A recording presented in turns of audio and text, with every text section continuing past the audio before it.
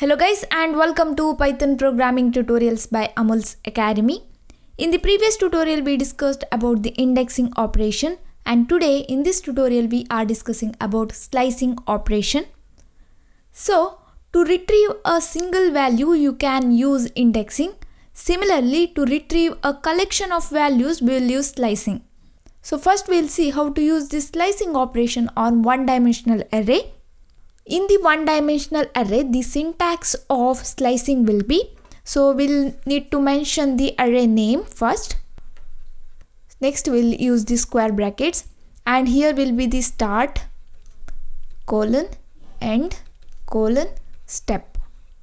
So here start will be the starting index of the subarray, end will be the ending index. Here start is inclusive, end is exclusive. This slicing operation is same as the list slicing. We'll see the example. So here this is the one-dimensional array. If I want to get subarray which contains these three numbers in that array, then I can use this slicing operation like this. I should mention the array name, that is A, and the starting index, that is 2. And ending index, okay, ending index you should mention 5 because here the end is exclusive, right? If I mention 4, it will take index 2 and 3, it will take the values in that index only. If I want 4 also, then I need to take 5 here. So step is optional, by default it is 1. So now if I write A 2 to 5, then I'll get the subarray with the elements 3, 4, 5. So here, as I said, step is optional. Similarly, start and end are also optional. I can just mention this. This means entire array. So if I just mention like this, if I didn't mention start, then it will take from 0 index. If I mention like this, if I didn't mention end, then it will take till end of the array. I'll show you the example for all this. So here we can see the one-dimensional array. So if I check A, it contains 5 elements. Now if I want 2, 3, 4, then I should mention the starting as 1 index, end index as 0, 1, 2, 3, 4. Okay, so I want till 4, so I need to take the index of 5, that is nothing but 4. And if I enter, we'll get 2, 3, 4. We'll get the subarray with the elements 2, 3, 4. Next, if I just mention like this and enter, it will take all the elements. And if I mention this step, so I'll take from 1 till end. So I don't mention the end value. I'll mention this step as 2 and enter. So 2 and 4. So it will start from 1. Here we can see 0, 1. Index of 2 is 1. So I took step as 2, so it don't print 3, it will print 4. So next, if I didn't mention the start, I'll take only end like this, okay, till 3, index 3 print. It will print 1, 2, 3. So 0, 1, 2, 3. So I mentioned the index as 3, so it will print from 0 to 2. So I can skip start, end and step. If I skip start, then that means it will take from 0. If I skip end or stop, then it will take till end of the array. If I skip step, that means it will take step as 1. So this is about the slicing one-dimensional array. So next we'll talk about the two-dimensional array. Because two-dimensional array is nothing but array within an array, it contains rows and column. So the syntax of slicing also different. So we should mention the array name. Okay, if I take array name as A, next here start, end, step, comma, and we need to write start, end, step for column. Okay, so this is for row, here it is I, and this is for J. So we need to write start, end, step for I and J. So for example, if I want to get a subarray with element 4 and 6, then how to do that? So for that we need to write, first we need to see the row. 4 and 6, that is nothing but 1 and 2. We should consider row 1 and row 2. So I'll take it is start from 1 and I'll leave it as it is. I won't mention the end because till end I need to take. I want 6. 6 is present in the last row. Okay, till end I want that. So I'll leave as it is. I won't take this step because I want the value present in the row 1 and row 2. Okay, so by default step is 1. So no need to mention that. Take comma. Next write for the column. So here I want 4 and 6. Okay, this and this. So for that I need to mention the column. Column should be, this is column. Column should be 1 or greater than 1, right? So I'll mention start from 1. I'll leave as it is. If I do this, I'll get 4 and 6. So I'll show you that.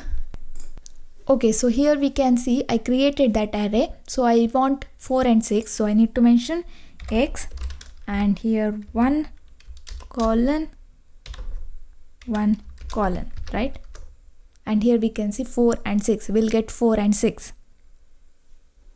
Next, if I just mention x and colon x, okay, so it will print entire array. And next, so here we can see another 2-dimensional array which contains 3 rows and 4 columns. So we'll try something. So if I want to print 6, 7, 8 and 30, 40, 50, okay, so for that I need to mention first in the row. So I want from 1 onwards, so I'll mention 1 onwards and I'll skip. And here also in the column from 1 onwards, so I'll mention 1 onwards, and here 6, 7, 8, 30, 40, 50.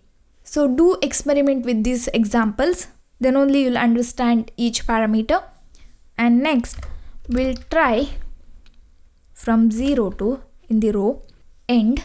I won't mention the start and end in this. I won't mention step also, okay? I'll leave as it is.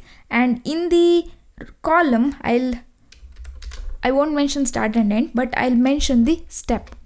Enter. We can see 1, 3, 5, 7, 20, 40. 1, 3, 5, 7, 20, 40. Okay. So because step is 2 in the column, that's why we got these values.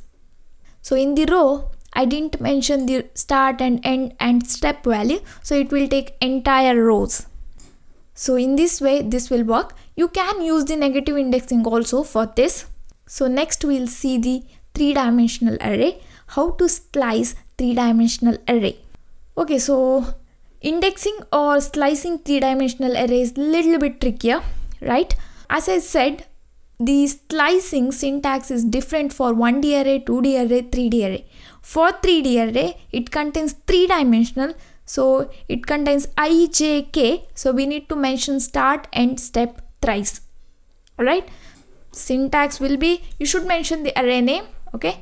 Next here start, end, step, comma, start, end, step. This is for 2-dimensional, right? For 3-dimensional, another set of values. This is for I, this is for J, and this is for K. There are 3 dimensions, so we need to mention this thrice, right? So let's take the example, right? So first we'll see how to slice 3-dimensional array. So here we have array. So here I want 1, 5, 9 and 13, 17, 21. For that, what I need to do is first I need to write the array name. Next, first I value, okay? So here we can see we want 1, 5, 9 and 13, 17, 21. We want element from both the arrays. So I won't slice that. I want all of that. So I'll just mention this. You can mention 2 colon also, or you can mention just a colon and comma. Next, coming to the row. Okay, next is row. So I want all the rows, right? 1, 5, 9, 13, 17, 21. If I want all the rows, I just can mention this. Next, coming to the column. So I want the first column, right? 0. So starting from 0 and I don't want any other column. So I don't mention the start, okay? I'll skip start and I'll mention end as 1. Or you can mention 0 to 1. So we'll get 1, 5, 9, 13, 17, 21. So I'll show you that. D of comma 1. 1, 5, 9, 13, 17, 21. So in this way we can slice these arrays. If I want this 5, 9, 7, 11 and 17, 21, 19, 23. Only this. Then I can mention like this D. So first I want element from both the 2D array. So I'll just take colon. I want 5, 9, 7, 11, right? I don't want first row. So I'll take from starting from 1 till end. I won't take the end here. In the column, I want 5, 9, 7, 11. Okay. So beginning from 0. And I don't want this column. I want this column. So that's why I won't take start. I won't take end. But I'll take step as 2. And here we can see the 5, 9, 7, 11, 17, 21, 19, 23. So in this way we can slice 3D dimensional array.